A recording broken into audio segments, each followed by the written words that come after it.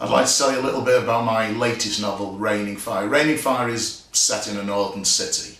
It involves gang warfare, guns, the struggle for identity amongst young men who have no identity based upon work and education.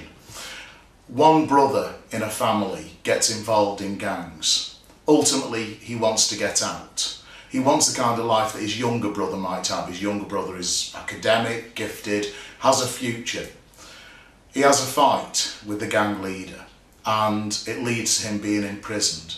In prison, the gang's tentacles stretch and he is beaten up on a regular basis. His younger brother is then made an offer by a rival group of boys.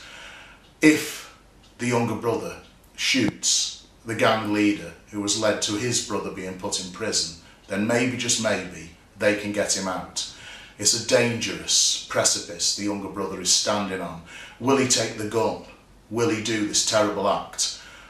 Is there any way out of it? He faces a moral dilemma. If you want to know what happens, read a copy of Raining Fire.